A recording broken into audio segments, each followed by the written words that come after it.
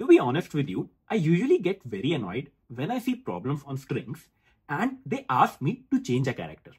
Because usually it means that there can be so many different combinations possible, and that makes the problem difficult to tackle. Because then you need to come up with even efficient approaches. But you will be very excited and interested to know that this problem can be solved using the sliding window approach. Let's see how we can do that. Hello friends, welcome back to my channel. First, we will go over the problem statement and understand the sample test cases. We will start off with a brute force approach that won't be viable. And then we are gonna use the sliding window approach to find an efficient solution that works in an order of n time. After that, we will also do a try run of the code so they can visualize all of this. Without further ado, let's get started. Starting with the problem, let's make sure that we are able to understand it correctly. In this problem statement, we are given a string and an integer k. Now, you can do some operations on this string. How do you define an operation? In one operation, you can pick any character in the string and you can change it to any character. And then, what is the significance of k? You can perform this operation a maximum of k times. So, given all of this, you need to find the longest substring that you can form that has all the repeating characters. So, what does all of this actually mean? For example, I have this test case over here with me. This is my string and the value of k is 2. It means that I can do a maximum of 2 operations. And I want to find out a longest substring such that my characters are repeated. So I can pick up any character, right? So what I can do is I can pick up this b and change it to a. That makes up one operation. And then I can also pick up this second b and change it to a. So what will happen? My string will become a. And you can see that this is the longest substring I can form and all of the characters are repeating. So for this particular test case, 4 is your answer. Notice that there are multiple ways by which you can pick these characters. For example, you could also pick both the a's in your operation and then form the string as b. This is also a valid answer, but the length will still remain the same. So you don't have to worry about what the final string will become. You just need to tell me what is the longest substring that you can make. Similarly, we can look at one more test case. I have this even bigger string with me, and this time I am allowed only one operation. So you can see that there are so many choices available. What do you do? Change this a to b, change this a to b, or change this a to b. Or rather, would you want to change this b to a? So you can see that there will be so many possible combinations. And out of all of these combinations, these two combinations are also possible. And once again, you will see that you cannot find any other substring which has more than 4 characters that are repeating. And this is the longest substring. So once again, for this test case also, 4 will be your answer. So that is why the problem statement says that there can be multiple ways to achieve this result. We are not interested in what string you are deriving. We are only interested in the longest substring that you can find. So the length is 4, and in this case also the length is 4. So now if you feel that you have understood the problem statement even better, feel free to first try it out again on your own. Otherwise, let us dive into the solution. To begin with our solution, let us take up a sample test case. I have this string with me and I am only allowed 2 operations, right? So when you start to take a look at this string, what thought comes in your mind? What you can do is you can start to iterate the string from the beginning. You can see that, okay, a is one character, then you get an a again, and then you get a b. So what do? You can try to swap it. You can change b to a. And then, okay, you move ahead. Once again, it is a, so don't worry. Then you find a b. Okay, now you want to change it because you can make one more operation. You change it to a, and then you move to c, and that is where you stop. Because you cannot make any other operations. So this is one length that you found. In the next iteration, what will you do? You will again start from a, and then you will see, okay, I found a b. So you will either try to change this or you will try to change this. And based upon what path you chose, you will find one more character and then you will decide what do you want to change it to. So this is how a brute force approach will work. You will start off from the first character and go as far as you can. then start from the second character, go as far as you can, then third, then fourth, then fifth. This is the brute force approach. And you can certainly see that it can end up taking so much time. If the string is huge, it will take up so much time just to find some possible candidates. Naturally, this is not what we want.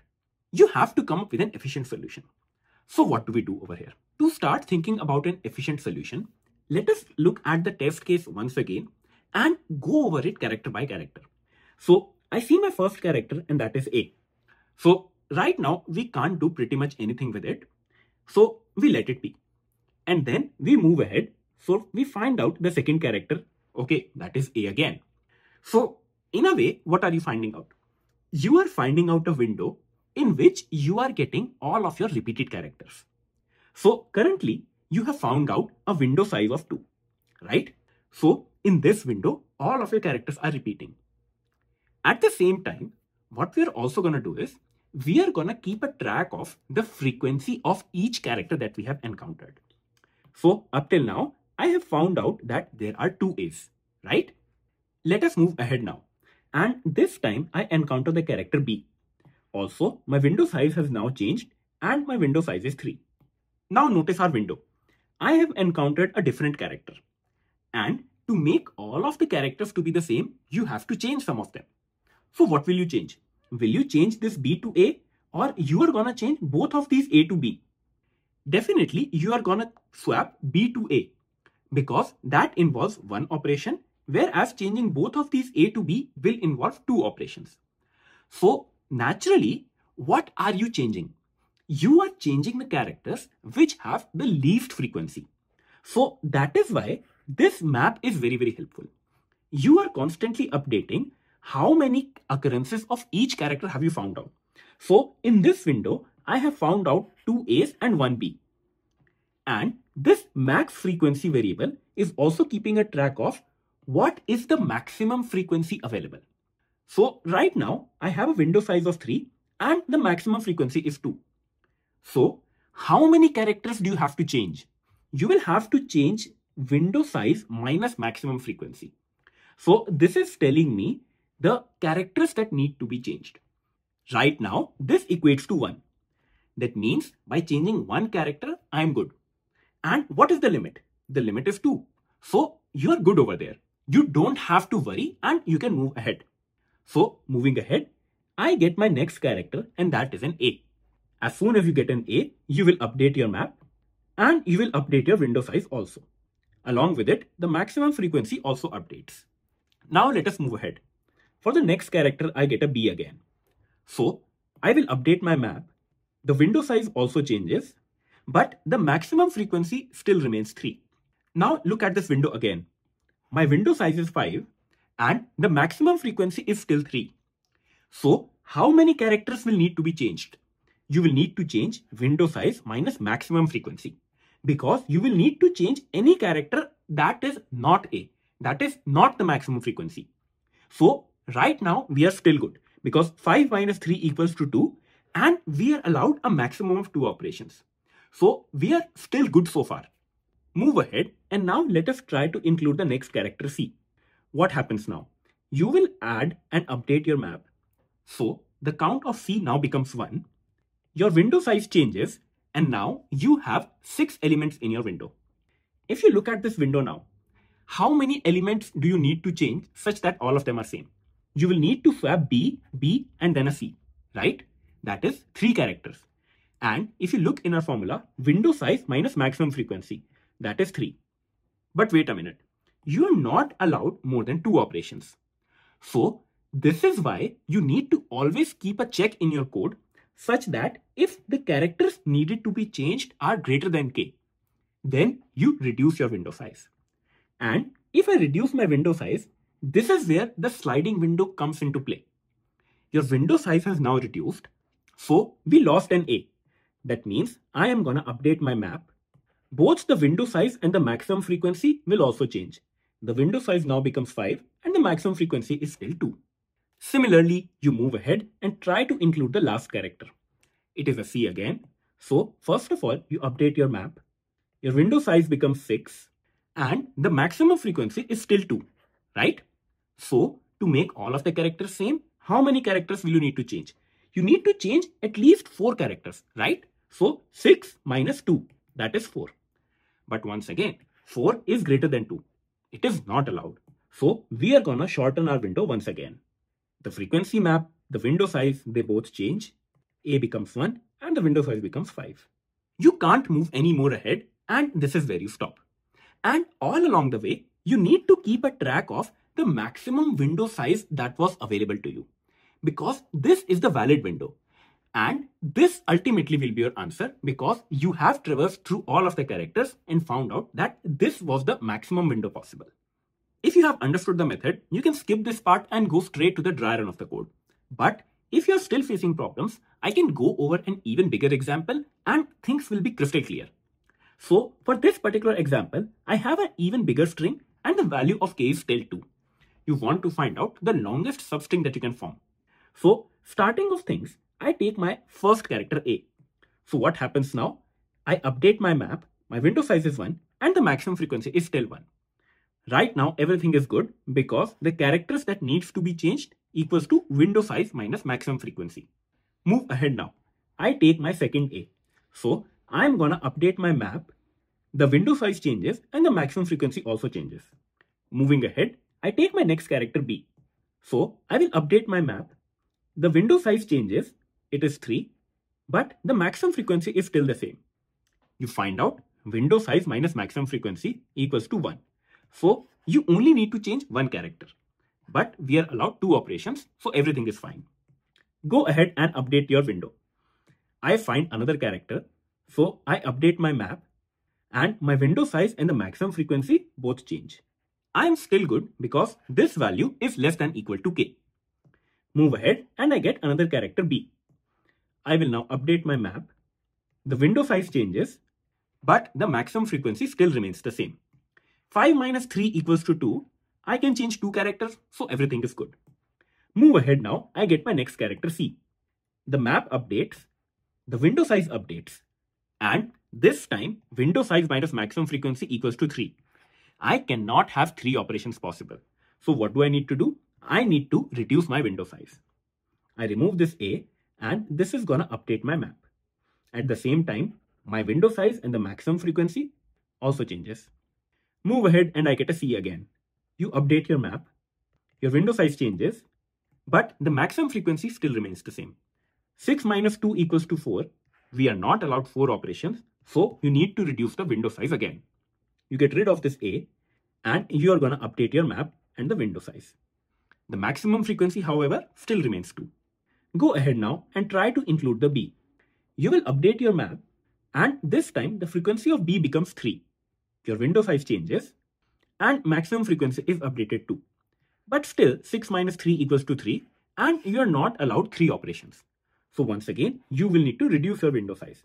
The window size reduces, the frequency of B becomes 2, window size is 5 and the maximum frequency is still 2. You move ahead and try to include a C. The frequency of C becomes 3, window size is 6 and the maximum frequency is now 3. But still 6 minus 3 equals to 3. This is greater than 2, so you need to reduce your window size. This A gets lost. You update your map and the window size. Notice that the maximum frequency still remains 3. Include the next character and that is C. The frequency of C becomes 4, your window size becomes 6 and the maximum frequency changes to 4. Now notice, window size minus maximum frequency, that equals to 2. So this time you are allowed these 2 operations. So you can maintain a window size of 6. So what did we just do? We found an even bigger window. So this is how this code will continue to follow along, and just try to do this last character on your own. You can see that in a single iteration, we are able to arrive at a result. On the left side of your screen, you will have the complete code to implement this solution.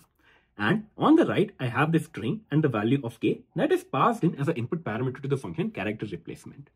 To begin off things, what do we do? First of all, we create a frequency map that is gonna store the frequency of each character. And along with it, we also start a left pointer that is telling me the starting point of my window. And I also maintain 2 more variables, the maximum frequency and the maximum window size I have found till now. Because you know that we will keep on updating it. Going forward, you start your for loop. And this for loop is gonna keep on iterating over every character in the string. And with every character, what do? First of all, you will update the frequency of this character. So when I see a, I say that, okay, the frequency of a is 1. And in the next step, we try to update our maximum frequency. So with every character, this maximum frequency is gonna keep a track that, hey, this is the maximum frequency I have found till now. And next, we also need to find out our window size. That is determined by the left and right pointers. So the window size will be right minus left plus 1. That is because of the zero-based indexing in an array, right? So while iterating along, we are gonna always check if my window length or the characters that need to be replaced anytime they become greater than k. As soon as they become greater than k, you need to reduce your window size. That is why you do a left plus plus. So your left pointer will keep on moving ahead. And at the same time, you will also update your frequency map. So this is how this loop will continue running, and you are gonna keep on iterating to find out that, hey, this is the maximum window length I can find, which has my longest substring. At the very end, you just return this maximum window and this will be the length. You don't need to tell me how will the string look when all of these characters are replaced. The time complexity of this particular solution is order of n because we iterate through the array only once, and the space complexity of this solution is order of 1. That is constant space because you do not take up any extra space, and the only space that you're taking up is for this map, and this map will only have a constant space, that is the 26 characters of the English alphabet. I hope I was able to simplify the problem and its solution for you. As per my final thoughts, I just want to say that when it comes to strings and problems where you need to change the characters, I accept it is very hard that you can deduce that, hey, I will be able to use the sliding window algorithm because it does not come straight to your mind. But this is the beauty. We keep on practicing problems so that we are able to identify these patterns. So let me know in the comment section below which other tricky problems have you found out which unexpectedly use the sliding window algorithm. That way, it will become a very good collection, and whenever you want to iterate, you can just come back to this video and we will find all such problems. Also, if you found any other problems throughout the video, let me know. I will be very glad to help you out. As a reminder, if you found this video helpful, please do consider subscribing to my channel and share this video with your friends. This really keeps me motivated and I can make more such videos. Also, a huge shout out to all of the members who support my channel. You guys really keep me going. And as a member, you do get priority reply to your comments and early access to new videos as well. Stay tuned for my upcoming videos. Until then, see ya.